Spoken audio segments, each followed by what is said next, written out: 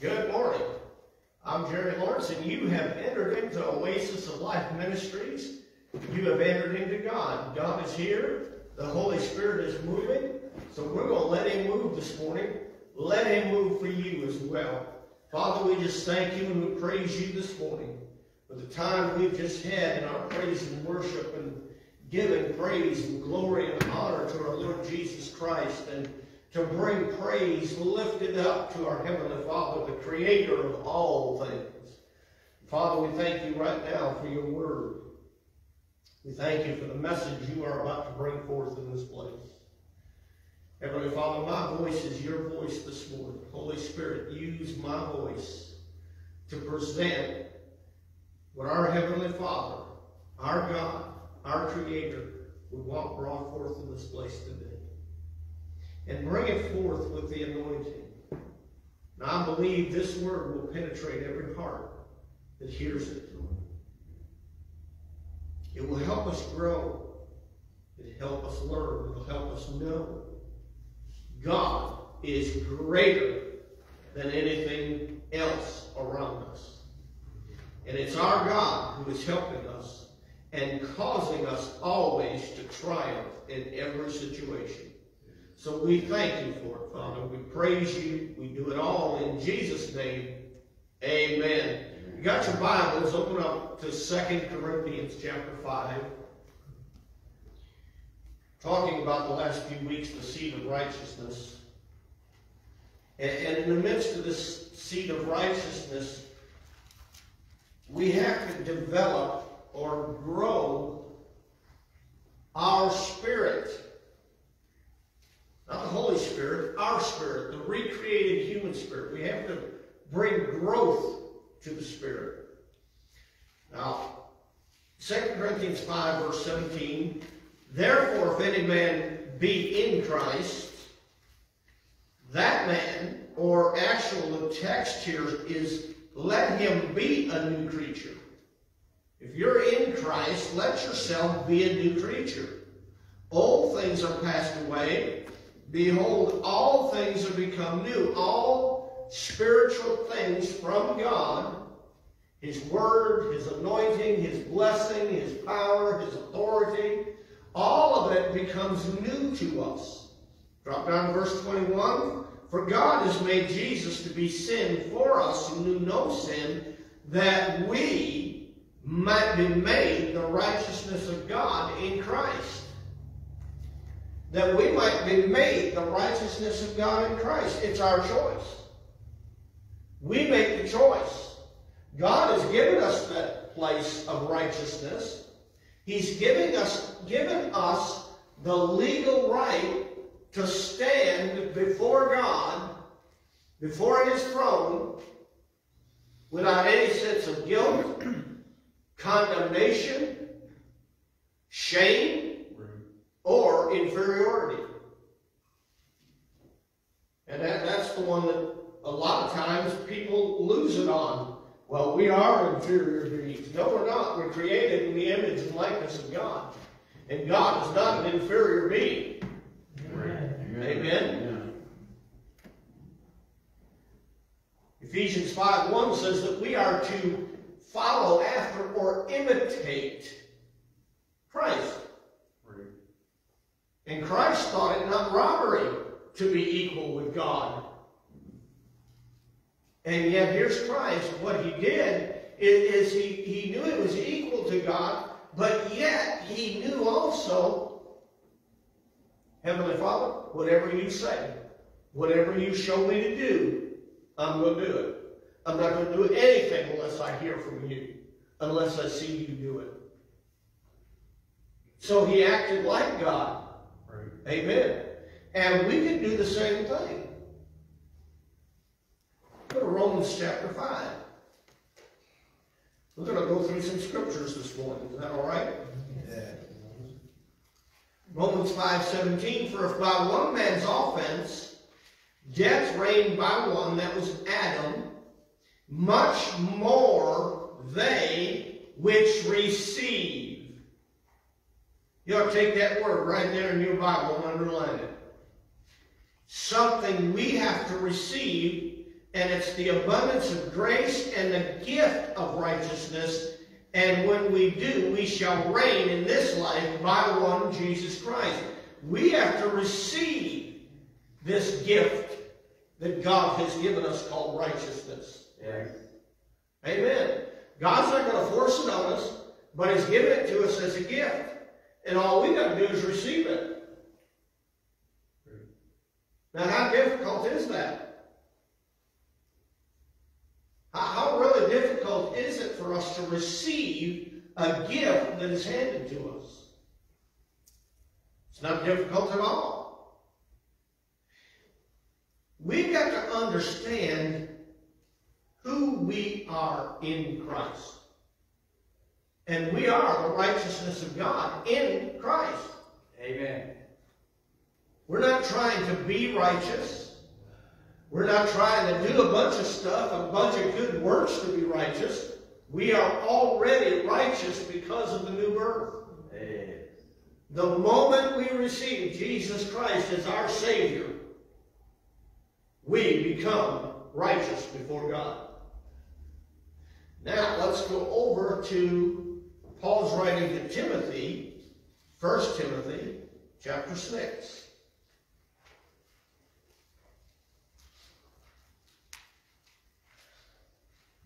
1 Timothy chapter 6, verse 12. Fight the good fight of faith.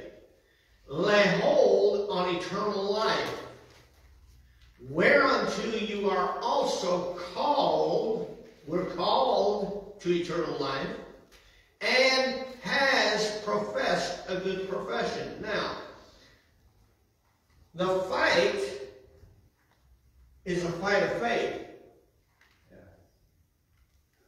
What Satan's after, folks, is your faith. He's trying to destroy your faith in his actions. For what purpose? So you don't hold on to eternal life.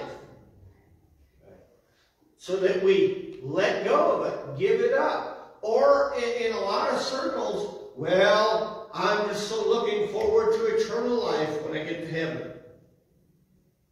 I stopped last week as I was reading this. And I said, Lord Jesus, tell me about eternal life. What is your definition of eternal life? I wrote it down, and here it is. Jesus said, eternal life is a complete removal from death. Eternal life, a complete removal from death, spirit, soul, body, relationships, and finances. Death has no hold on a born-again believer. Yeah. In any way. Folks, I've read the Bible.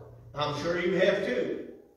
And the Bible tells us there's going to come a point where God reaches over to Jesus and says, bring him home. Yeah. We're not going to taste physical death. Those who go into rapture.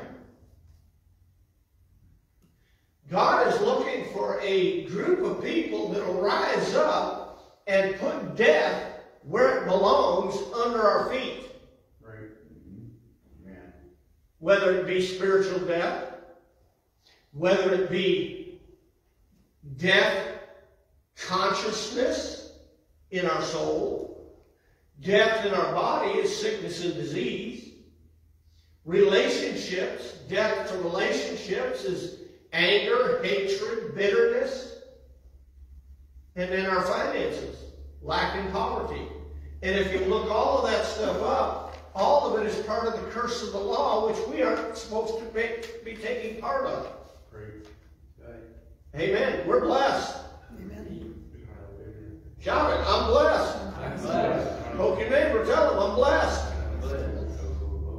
Amen.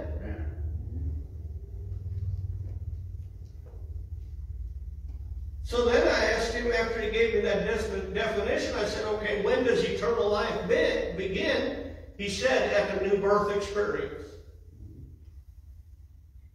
Now you give that some thought. Eternal life begins. We've gone from death to life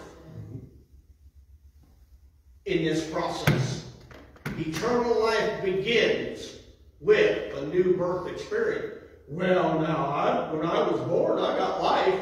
You got life, but you were living that life towards death and in death. Jesus said, I have come to give you life. John 10:10. And give you that life more abundantly. Go over to Titus chapter 3. You're right nearby there, just a couple books over. Titus chapter 3, verse 5. Not by works of righteousness which we have done, but according to God's mercy, Jesus saved us by the washing of regeneration and the renewing of the Holy Spirit. The washing of regeneration is the life Jesus was talking about when he said, I come to give you life. The renewing of the Holy Ghost is what Jesus was talking about when he said, I've come to give it to you abundantly. Hello. Two phases or two steps to eternal life. And we make a choice which one we're going to live in. Hallelujah. Are y'all out there this morning? Go to Romans chapter 12.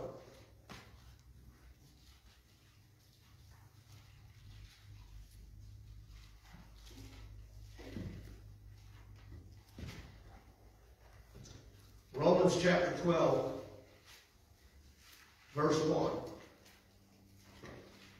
I beseech you, therefore, the word beseech is a very strong encouragement.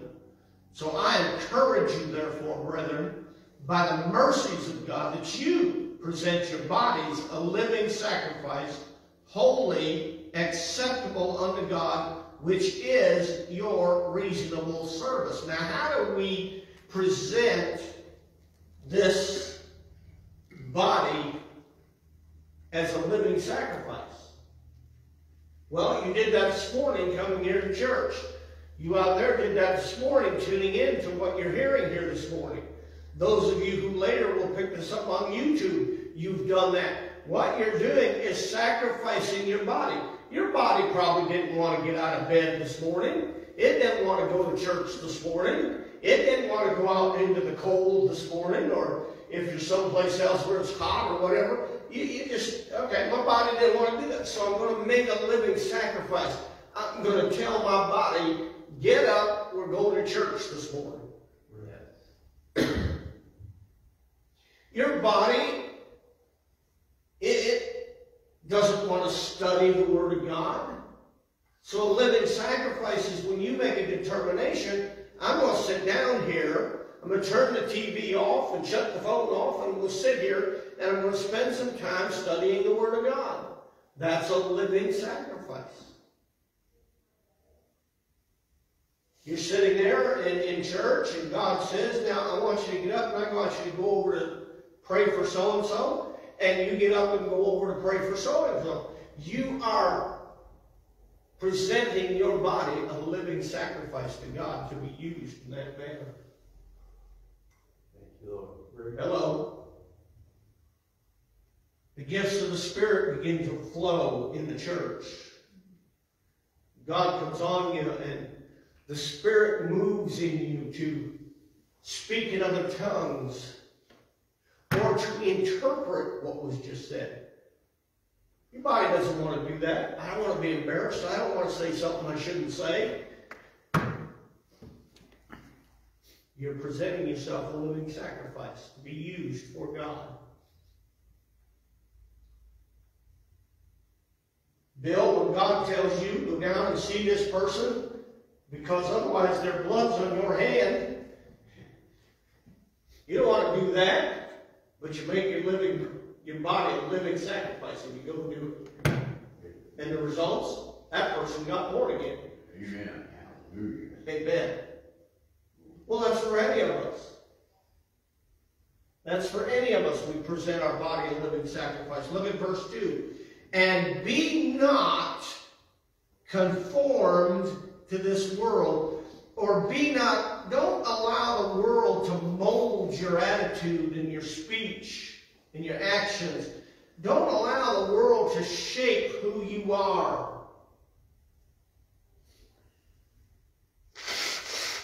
But be transformed. To transform something means to change its substance.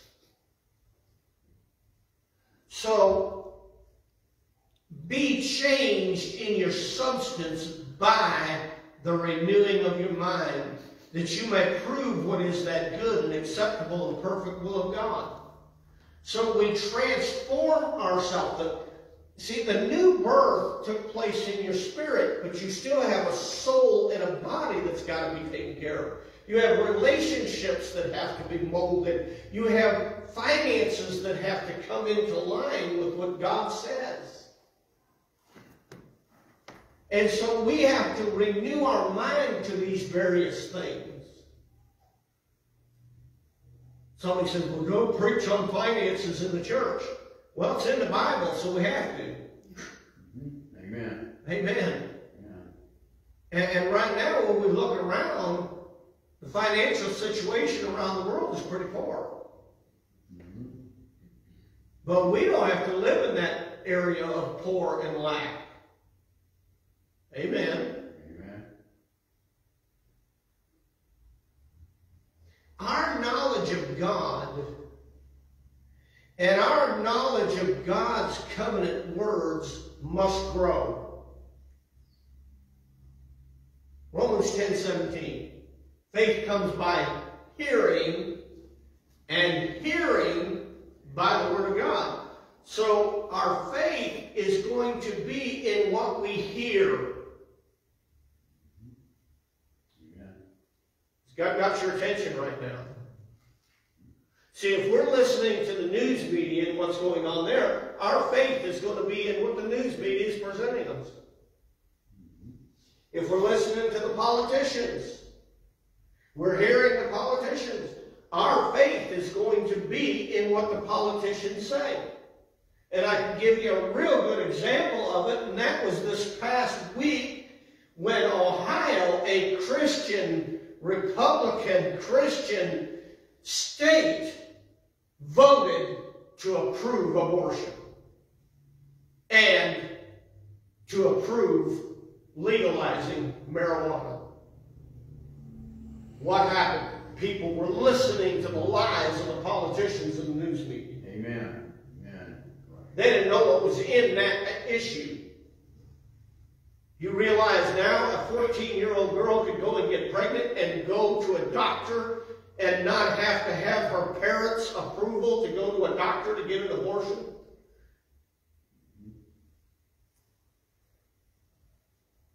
When did the government have a right to tell people they were no longer parents to children? Folks, this is what's going on. And it isn't right.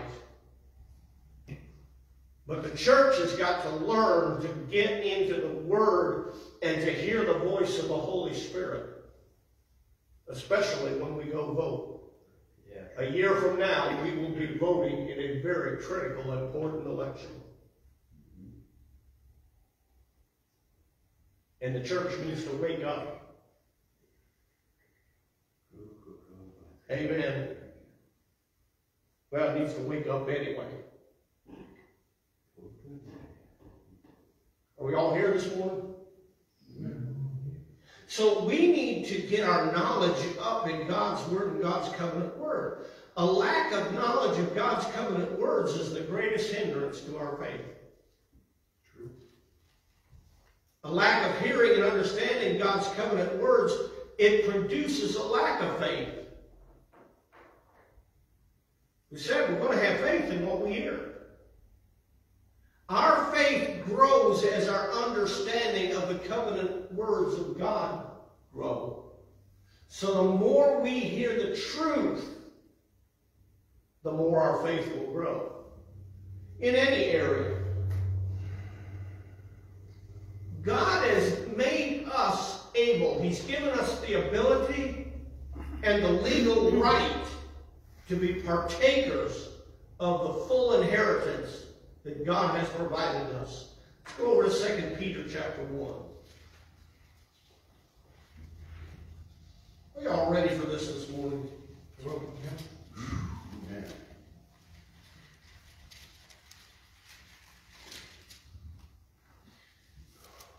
2 Peter chapter 1, verse 3, according as God's divine power has given unto us all things that pertain unto life and godliness, through the knowledge of God that has called us to glory and virtue, whereby are given unto us exceeding great and precious promises, that by these exceeding great and precious promises we might be partakers of the divine nature, having escaped the corruption that is in the world through lust. Now,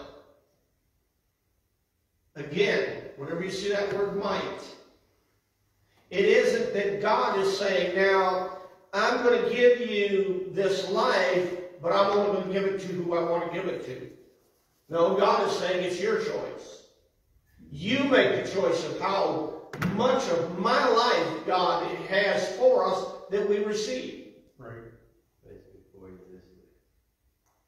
And right now, a lot of people in the church have received the life through the new birth, but they've yet to step into the abundant life that Jesus promised. Right. Well, we'll get that when we get to heaven. I need it now. I don't know about you, but I need it now.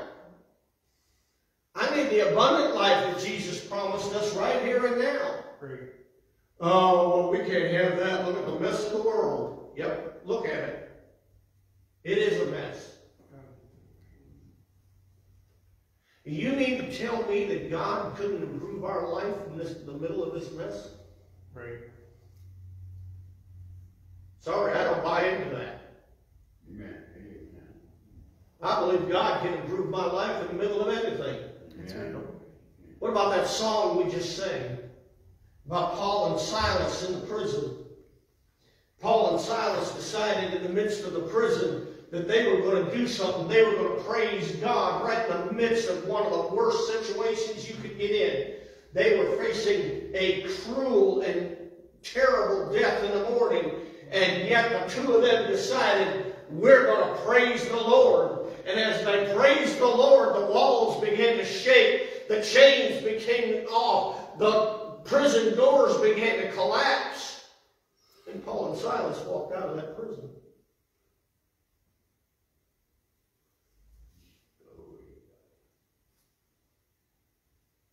Well, I don't know if God would do that for me. Are you born again? Are you the righteousness of God in Christ? Then He'd do it for you. Amen. He'd do it for you. God inhabits the praises of His people. See, praising God is a choice. Right. It's a choice we make in the middle of any situation. Go over to Colossians chapter 1.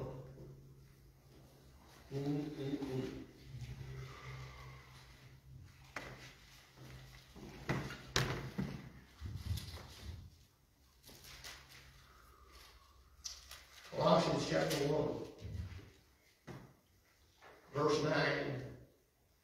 For this cause we also, since the day we heard it, do not cease to pray for you.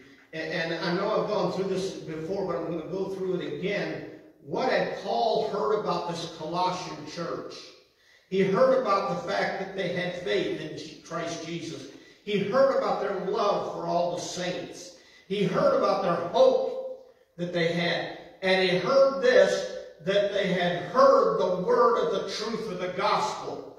That's where their faith come from. That's where their hope came from. They had heard the truth about the gospel. And then they also heard and knew, verse 6, they heard and knew the grace of God in truth.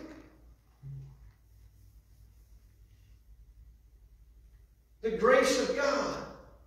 The very influence of God's Word that comes to us, and all of a sudden that influence of the Word causes us to step into the grace and begin to see and operate in the provision, the power, and the favor of God.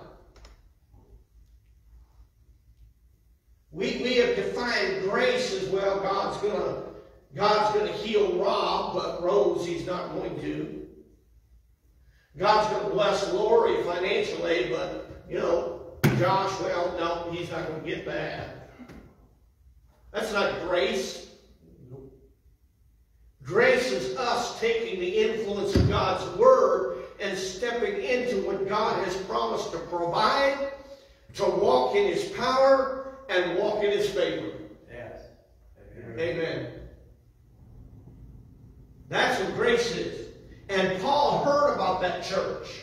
I want people to hear about Oasis of Life Ministries in the same way.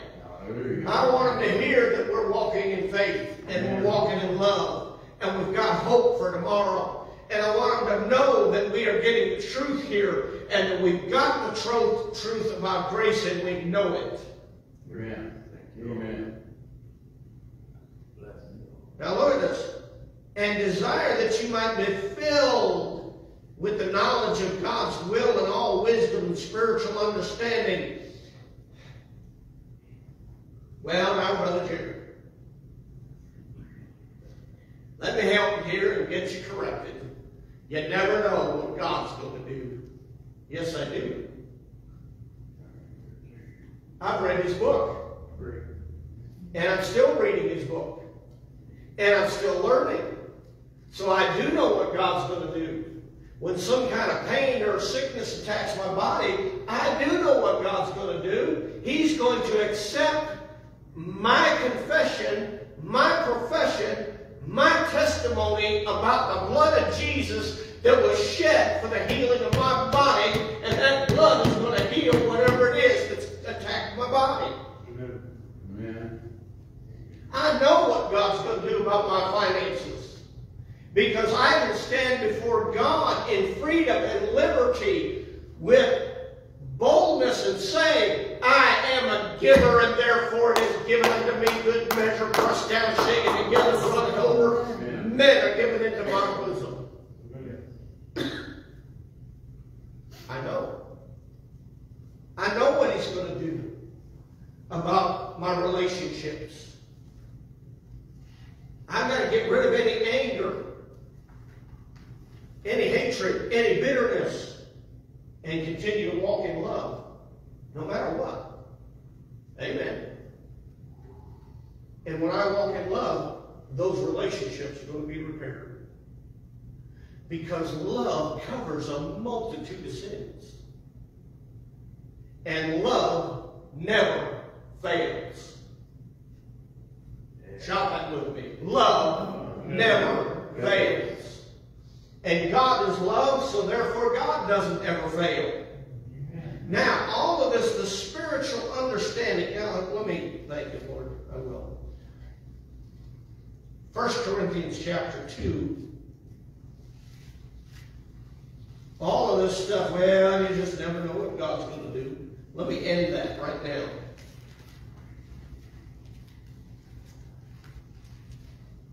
Verse 7. But we speak the wisdom of God in a mystery. The hidden wisdom which God has ordained before the world unto our glory. Look at verse 10. But God, or verse 9, excuse me. But as it is written, eye has not seen nor ear heard, neither have entered into the heart of man the things which God has prepared for them that love Him. Oh, there you go. Wait a minute, He's not done. But God has revealed unto us by His Spirit. God reveals His wisdom. God reveals His will by His Spirit. And here's the problem. It's not a case of the Spirit not doing anything. It's a case of us. Are we hearing Him? Yeah. Are we open to the Holy Spirit and what He's got to say? Back to Colossians. What's the whole purpose here? that we might walk worthy of the Lord, unto all pleasing. I found a scripture. Hebrews 11:6. It is impossible to please God without faith. Now, where does my faith come from? Hearing the Word of God. So if I don't hear the Word of God, then I can't please God, and I'm not going to walk worthy. But if I hear the Word, and I pay attention to the Word, then I'm going to be walking by faith, and I'm going to please God. And that's what I want to do. Because if I please God, I'm going to walk in the blessing. Yes, amen. I'm going to walk in the fullness of that blessing in every area of my life. And I can do it now, right here, on this earth, no matter what's going on out there. I know God always causes me to triumph. Amen. I'll listen to you. I wish you would. Right. Amen. The word works. The fight we fight is a good fight of faith that comes from the personal revelation that God gives us through the Holy Spirit. Yeah, very good. See, we are God's workmanship, Ephesians 2:10, and God doesn't make junk. That's right. Amen. Now, I'm going to go through this part very quickly so I can get to the last part of this, where we're going to go into a little bit more. We need to have revelation of our identification with Christ. So if you're taking notes, I'm not going to go to these scriptures. You can look them up. Jesus went to Calvary as our substitute when we were dead in our sins, Ephesians chapter 1. Jesus became sin that we might have right standing with God in Christ, 2 Corinthians 5:21. We were crucified with Christ. We're not waiting to be crucified with Him. We were crucified with Him. Romans 6:6 and Galatians 2:20. I'll give you those two again. We need to read those scriptures. Romans 6:6 and Galatians 2:20 says, I am crucified with Christ. Amen.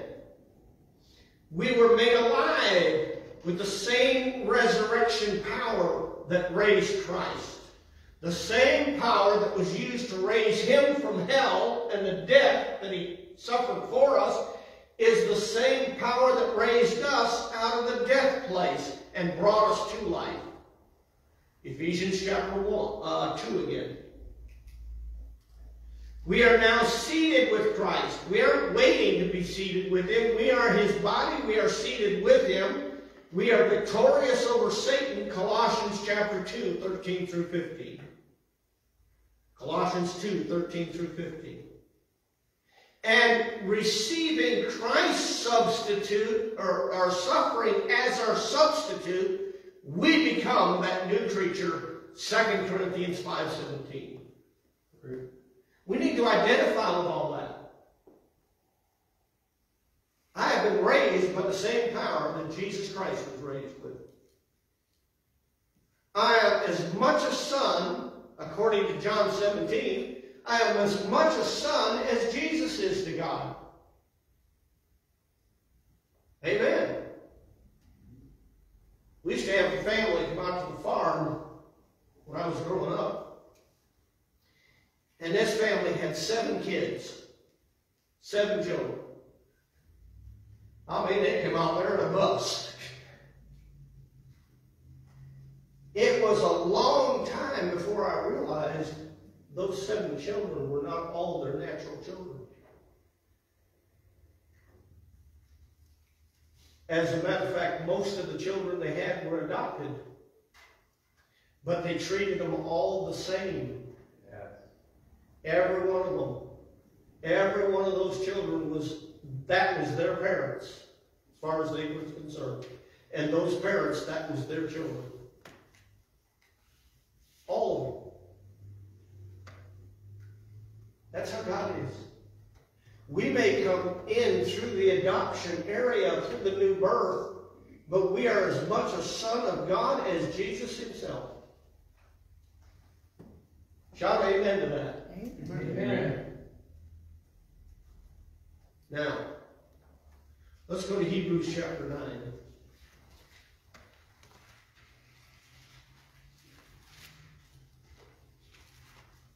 And Nelson, I'm getting ready to close.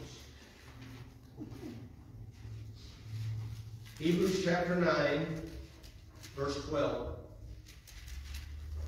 Neither by the blood of goats and calves, and the blood of goats and calves and the animals of the old covenant, all they did was cover the sin. But by Jesus' own blood, Jesus entered in once into the holy place, having obtained eternal redemption for us. Eternal redemption. Hallelujah. Hey, good. Eternal redemption, folks. It's ours forever. Amen. Amen. His blood was shed for the redemption of you and I. Go over to Romans chapter 10.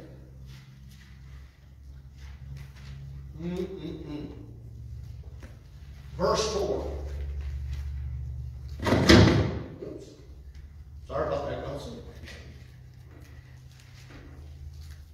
Romans chapter 10, verse 4. For Christ is the end of the law for righteousness to everyone that believes. Now he's talking about that law of Moses that was written so that Israel could identify their sins. They weren't getting the message from God. They weren't getting the message from Moses that came to him from God about their sins. So God had to give them these laws.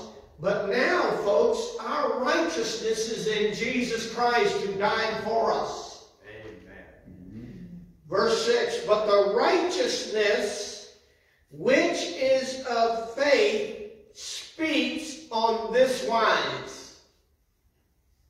I like the word wise there. Not only does it speak in this direction, but righteousness has a language that is the wisdom of God. Right? It speaks this way. Now let me drop down to verse 8. But what saith the righteousness of God? The word is near me. The word is in my mouth. The word is in my heart. That is the word of faith which we preach. In other words, it's the word of faith which I hear. I hear the preaching of the word of faith. I had one person tell me, I don't want to come to your church because you preach nothing but faith. Yep, I do. I'm guilty. Because if I preach the word, faith comes. Amen. Amen. Amen. So he says this, that if you let me stop there for a moment.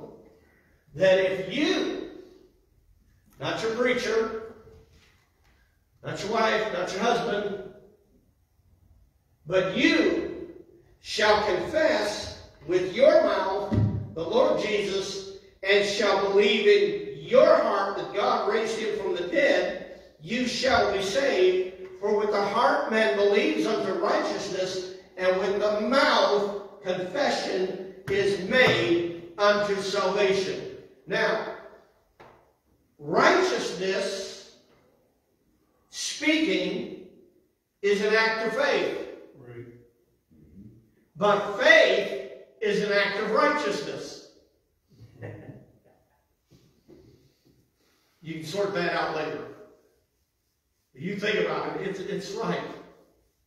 If I'm speaking righteous language of God from his word, I'm speaking in faith. Right. But at the same time, when I'm speaking faith, I'm speaking righteousness. So they work together. You've got to know you have a right to speak God's word and expect the same results God would get from those words. Hallelujah. Hallelujah. Confession creates realities. Let me say that again. Confession creates realities. Amen. I'll try this side. Confession creates realities. Glory. Amen. I mean, that's how it worked for God. Trees be, trees were. His confession created the reality of trees. And so on. You're going to have to let some of this sink in. I know I've been on this one for several weeks. And I believe I'm going to have to go through it again. What God has promised is mine. When God's word says I am, that's what I am. I like the way Greg Stevens put that in our Bible study this morning. Because that just occurred with me this past weekend, yesterday, as a matter of fact. God is the I am. Amen? Yeah. Amen. Amen. Now God is in us in the form of the Holy Spirit. So when I say, and this is what happened to me yesterday, I said, oh, I'm just so tired. And the Holy Spirit rose up in me and said, is that what you want to be? That's what you're claiming.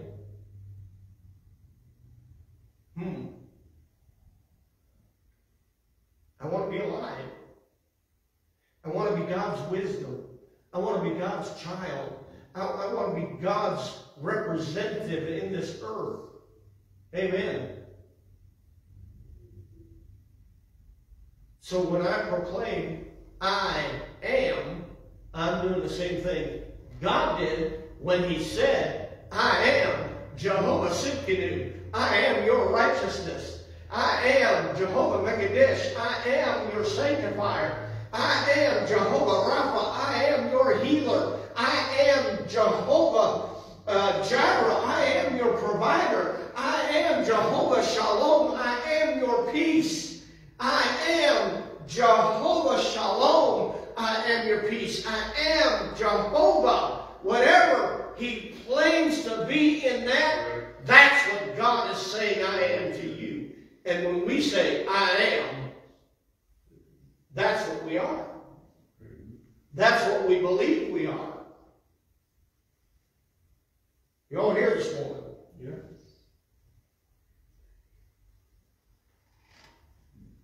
God's covenant words always work when they're spoken in faith. Go to Ephesians chapter 1. Are you getting anything this morning? Amen. Amen.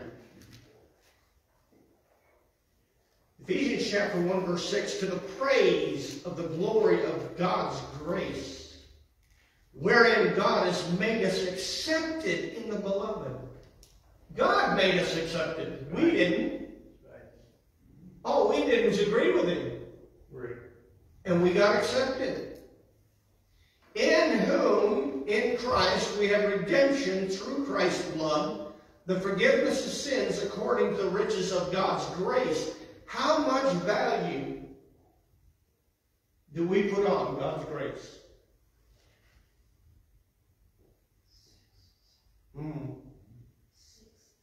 Or do we put more value on things in this world?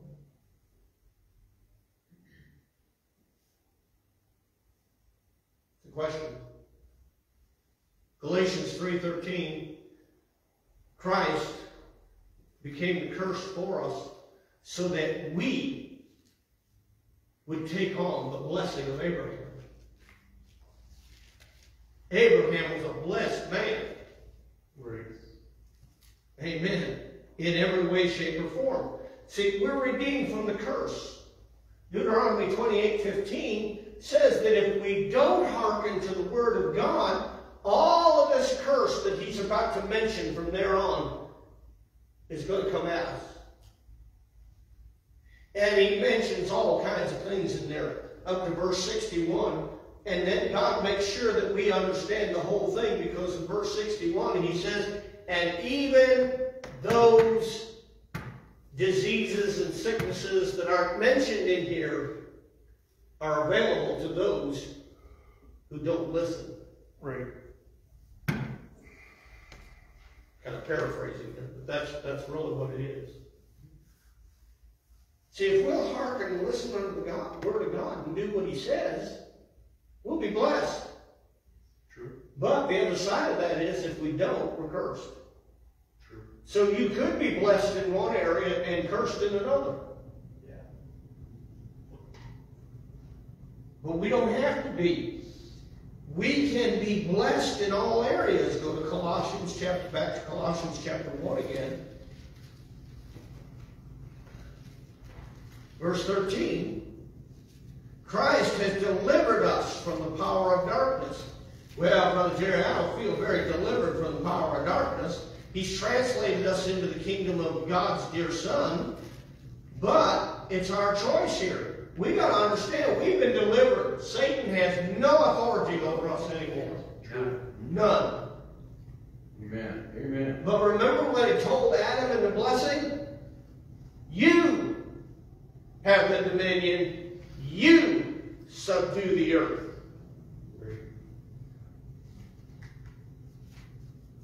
Now I'm going to say something that's about going to turn a religious head to tilt.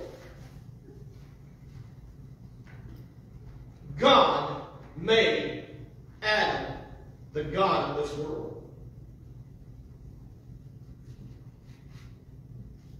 Hello. Yeah. Gave him full authority. Yeah. But what he did, Adam, he bowed his knee to the very thing he was supposed to subdue.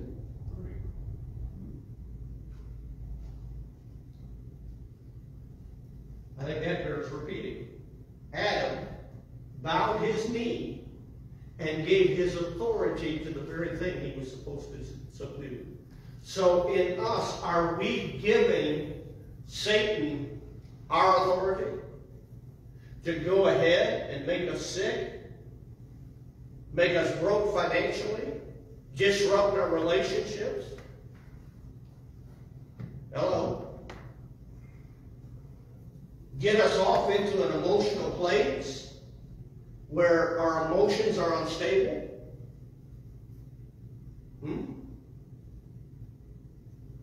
Folks, that's not God's fault. Right. And I know most of the church doesn't like this kind of preaching. But I'm just giving you the word here.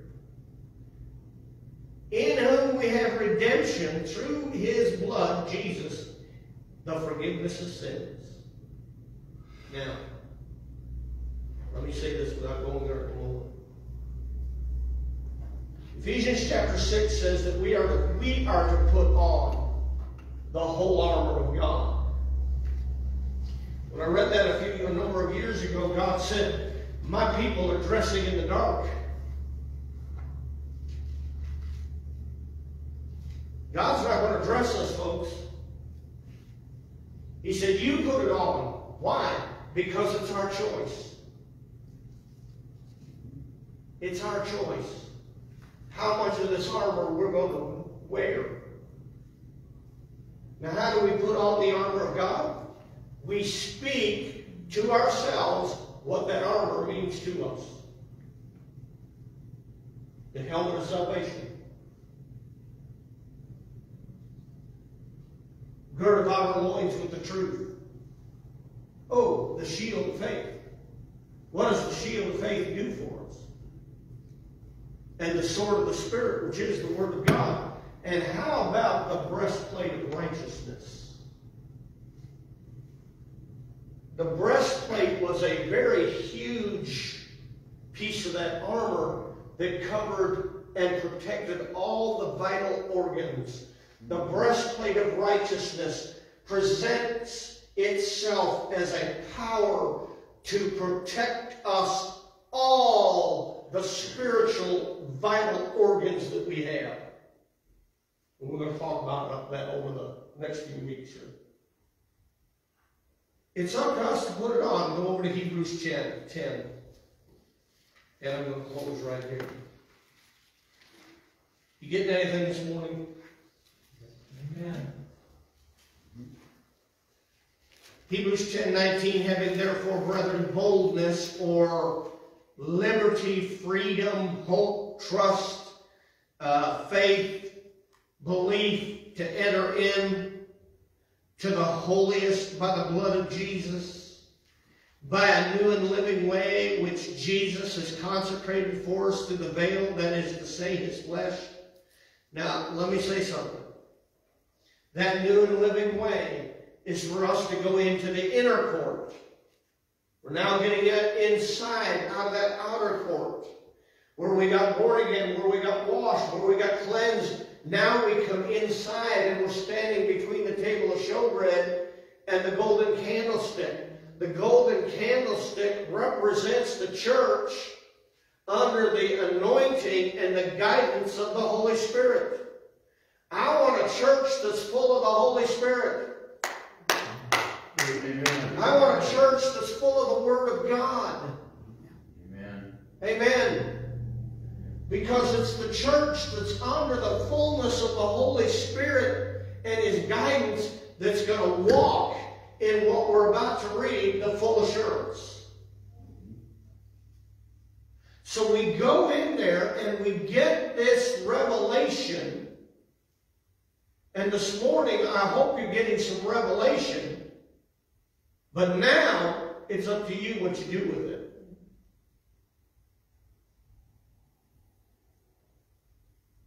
And I'm going to say this. And I learned this a long time ago from Brother Hagin. And I'm sure that Raymond did this quite often. It isn't enough to sit here and listen to me. You got to open up this book yourself and read it under the guidance of the Holy Spirit. Amen. He's the one giving you revelation. I'm not giving you an ounce of revelation this morning. Any revelation you're getting is coming from the Holy Spirit. But if you'll take what you've heard here this morning, go back to that table of showbread and start to study it out for yourself, you'll get the full revelation for it. Why are our prayers not working? Because we're not stopping at that point right there to take the time to get the revelation and the wisdom and the spiritual understanding of God's will, and take that will to the altar of incense, which is the altar of prayer, and start praying the Word of God.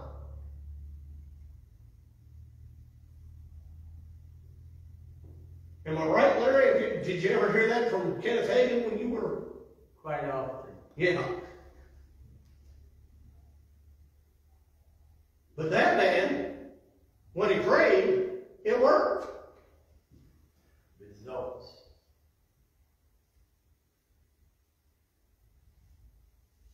He had 2 children in a little, what he called tag-along trailer that he traveled in when he went out to preach.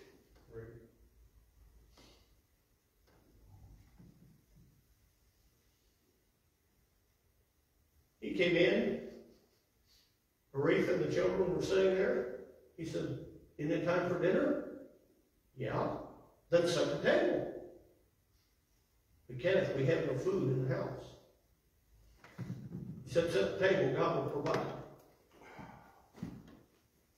So Aretha and the children set the table.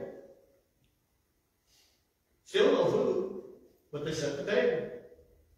Kenneth prayed for the provision of God. While he was praying, there was a knock on his trailer door. Aretha went and answered the door. And here's a couple of people with bags of groceries.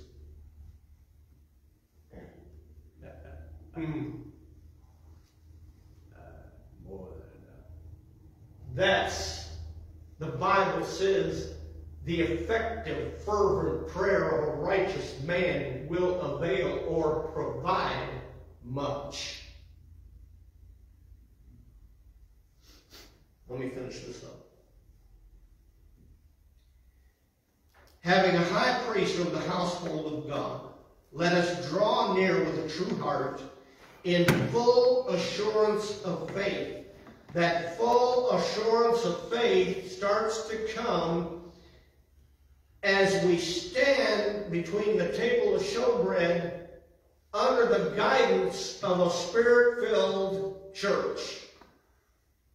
I'm talking about a Holy Spirit-filled church. All right?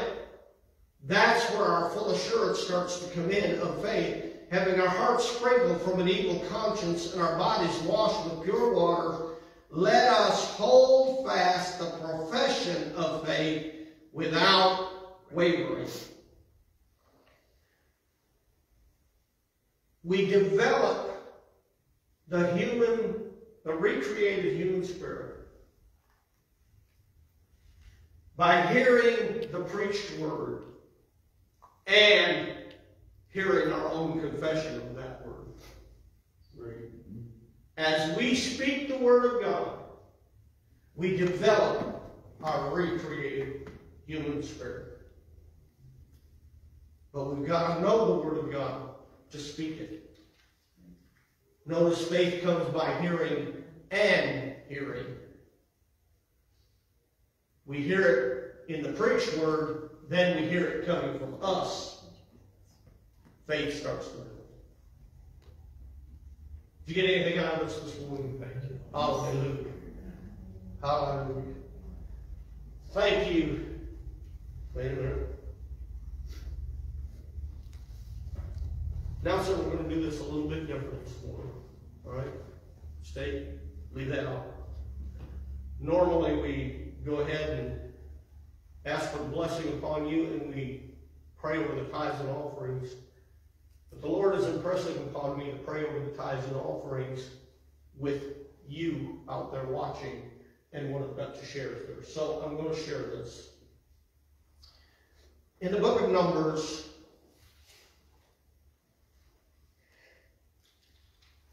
Numbers 18, if you want to follow along. Numbers 18, verse 12. All of the best of the oil, and all of the best of the wine, and of the wheat, which is the best of the wheat, the first fruits of them which they shall offer unto the Lord, them have I given thee. Now I took this as God talking to me. And when he's talking about the oil, he is talking about the Holy Spirit upon us. When he's talking about the wine, he's talking about the Holy Spirit in us. And when he's talking about the wheat, he's talking about the bread of life, which is Jesus Christ. God is saying to us, I have given you my best, the Holy Spirit upon you. I have given you my best, the Holy Spirit within you. I have given you my best, my words, my covenant words for life, the first fruits of them, and I've given them to you. And therefore, for us to do anything but give God our best. Let's go to Proverbs. And then I'm going to pray with tithes and offerings. Proverbs chapter 3. Are you ready for this? Ooh. This is so good. Proverbs 3:9. Honor the Lord with your substance and with the first fruits of all your increase. So that's the command of God. Now comes the promise. So shall your barns be filled with plenty, and your presses shall burst out with new wine. Your presses shall burst out with the power and the anointing of the Holy Spirit within you. Look at what God has just done. He has tied the power and the presence and the actions of the Holy Spirit with our giving of tithes and offerings. Oh, you better get that now, otherwise you're going to throw your food when you're eating it this afternoon when that revelation comes upon you. Did you get all that? Amen. We want the Holy Spirit. Your revelation. And I'm just going to say this. This church is a tithing church. And God is going to bless this church continually. Yes, amen. On a financial basis, because we are a tithing church. And one of the things I want to do with, I'm helping this place, this foster care home, they deal with placing foster kids. I'm going to get that business to tithe, and you watch what happens to that business when they do.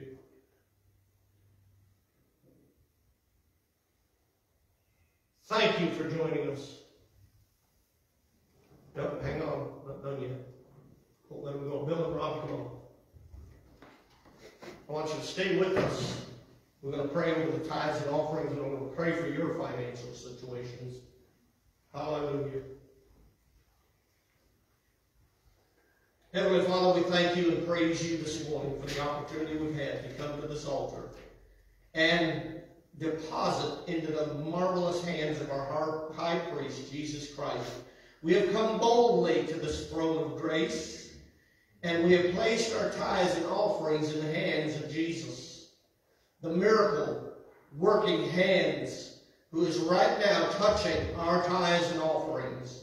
And as you said, Father, I lay claim to it right now, that as we have given this, the wine, the power and the presence of the Holy Spirit will rise up within us in the financial area and anoint our tithes and offerings to this church, and anoint our tithes and offerings that they are now coming back to us on every wave. We thank you for it, and we praise you in Jesus' name. Amen. We thank you for joining us this morning. God bless you in every way possible this week. We love you. We hope to see you next week. Nelson, what do you got?